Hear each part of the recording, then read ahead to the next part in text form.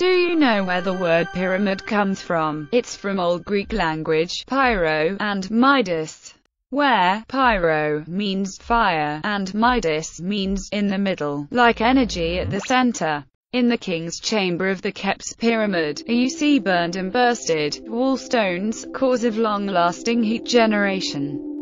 We think of a pyramid that got a square bottom,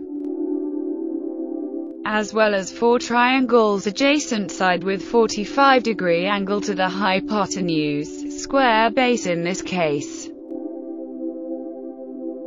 At the top we've got this 4 triangles perpendicular, 90-degree angle to themselves.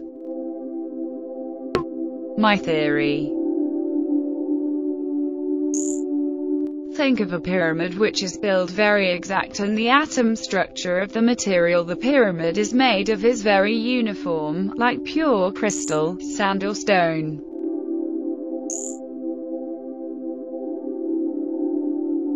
Now raise your brain and think like a watcher of the 4th dimension who is looking at this solid pyramid. He could see every atom and could watch through the pyramid like it would be transparent.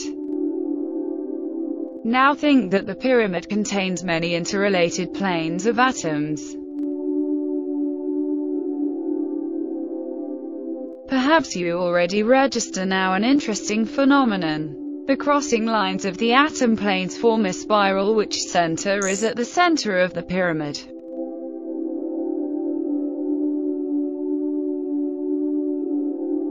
This phenomenon we do not find at any other standard geometric form, except in trapezohedron.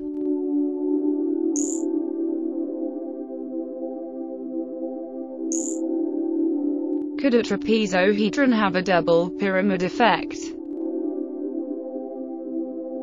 Back to the pyramid. If we would send a particle into a hollow space in the center of the pyramid and let the inner walls act as mirrors, the particle would fly in a very rough spiral form. That's because of the opposition between the triangles and the square. If this is happening with any particle, like a proton or electron, and on any atom layer inside the pyramid, this would cause a very high electromagnetic or radioactive spiral, which of course produces heat, an electromagnetic field, and perhaps strange space curvatures or other radiation effects.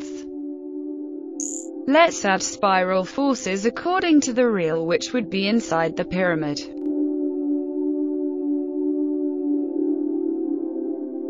Also 30,000 randomly spawned particles inside the pyramid's volume. Now let us start the physics simulation.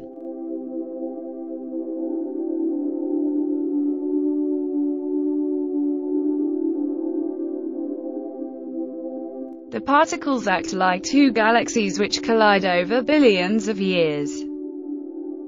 In the end they all moved exactly to the center. No particle is deleted, they're all at one point.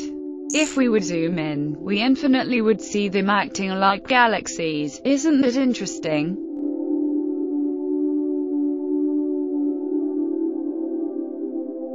As sharper the pyramid gets, as stronger will be the spiral's turbulences below the pyramid's center. Maybe there is another strange quantum physics mirroring effect, in connection to next dimensions, which is bending space and causing gravitational changes that pull particles into the center. If you have any sensible ideas, I would appreciate if you write them as a comment. Thank you for your attention. P.S. Have you ever watched the American dollar note? Perhaps we should ask the government for the top stones, and put them back onto the pyramids in Giza, then we'll see. Or what does this mean?